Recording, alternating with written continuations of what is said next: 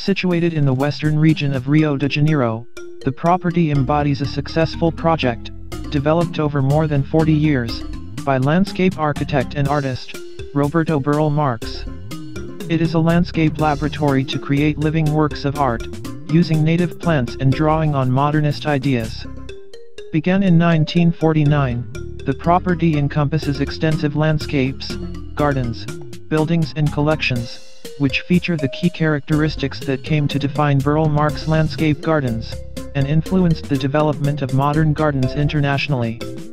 By the end of the 1960s, the site housed the most representative collection of Brazilian plants, alongside other rare tropical species. Sítio Roberto Burle Marx exhibits an ecological conception of form as a process, including social collaboration, which is the basis for environmental and cultural preservation. It comprises the first modern tropical garden to be inscribed on the World Heritage List.